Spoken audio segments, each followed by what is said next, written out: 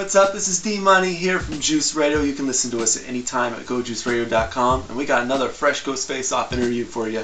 Today, I'm interviewing Logix, the latest winner in our little contest. He won 478 to 68, and that is a record in vote margin over Mic Starr with his single, Rain Falls.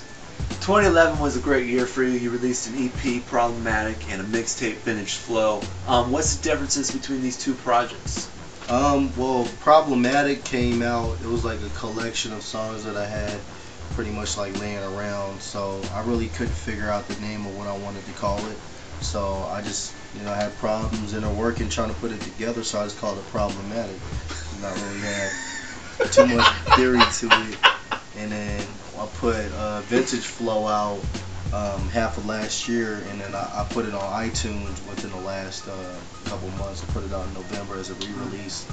But yeah, it's got about 9 tracks on there, and it's just kind of like a vintage style of flow. Like I'm like a early 90s baby, so I kind of like adapted that whole style, and I like that's like when hip hop really intrigued me. I fell in love with hip hop around that time, so I kind of made music around what I loved. So Vintage Flow. Yeah, and keeping up on 2011, that was when you went out with Currency, West Side Tour, West Coast Tour.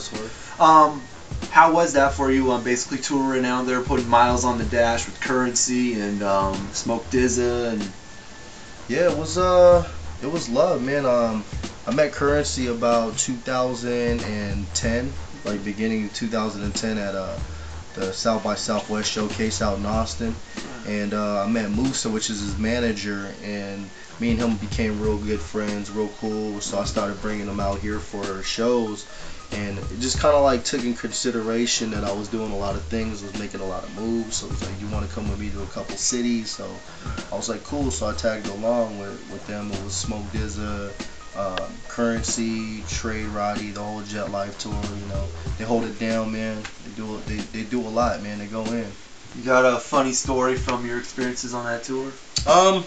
Not so much from the tour, but the young Casey Carter, we picked her up from the hotel that was hanging out with Currency, and I was taking Currency back home in Vegas to his hotel, and man, Casey Carter must have had too much to drink, but she almost threw up on Currency.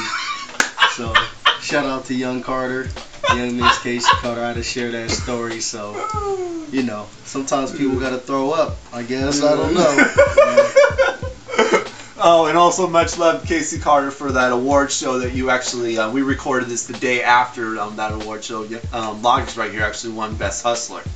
But I don't know how to measure that. I don't know if the ratio of hustle, but I'm glad I was nominated, and I'm glad I was accepted as being the representative for your hustleness. So. Yeah. Speaking of you, seeing your sneaker right here, you are a sneakerhead.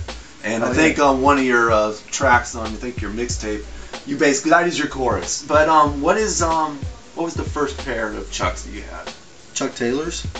No, the first pair of kicks you've ever had.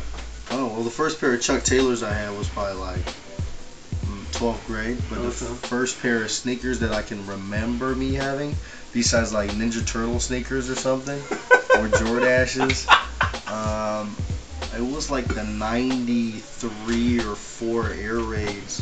They had 2 straps that came across the top, and they were real filthy. Okay. First pair of Jordans I think I had were I came in the Jordan game late, man. I think the first Jordan shoe I had was the 14s. Okay. And that's when he was getting out the game, but that's cool. Couldn't afford them at a very young age, so. That's why I think I have them now, so Okay. Now let's talk about the future. You have a collaboration with 84 Fly on its way. You released a single, Flying in Paris. Oh yeah. So when's this project? Is this project getting the light or what? We're working on it. I got a solo project. He's got a solo project. I got another mixtape I'm dropping, but we just collectively put together 3 or 4 songs. We got about another 10 to record, so we're just kind of molding the tape as it goes. So it's not really set out we set out to do the project, but I think we will probably within the latter parts of this year. So And a little bit more about your solo project you got coming up. Oh yeah, it's called Live from the Sin. You know, because I'm originally from Vegas, so the tape's molded around Vegas. So just my experiences of what I had to do to grow up out there, and there's a lot of bangers on that album. I got a song called Stussy Pack. I'm shooting a video for in the next couple weeks with D2s. Yeah. Cool. Thank you, Logix, for coming out. Appreciate you. Before we go, tell them where you can find them on the web. Oh yeah, check me out on Twitter at alogix, alogix.com. If it's on Facebook, you can check that alogix. It's everything alogix, man. Check it out on YouTube, Twitter. You know, Google me if you want to. I got a show February 17th with me, Lupe Fiasco, Bun B at the Memorial Theater, man. Be there if you want to check out some more information on that. Hit the website up, alogix.com. Alright, this has been D-Money right here. Another Fresh Coast Face-Off interview. Wait till next week. We'll have another one for you. And always stay on the vote at GoJuiceRadio.com. Go click on Fresh Coast Face-Off. Alumni Company. Peace out. It's your boy Alogix, chilling. You know what I'm saying? Catch me out, alogix.com, D Bellis, Juice Radio. You know, if you need the juice, open up a can of OJ, sit back, play it on your iTunes, because that's what I did. This guy plays like Raphael Sadiq mixed with like Suede and Nima and a whole bunch of other different songs. So shout out to him. Shout out to my competition that didn't make it, but it's all good, man, because it's all love at the end of the day. Alumni.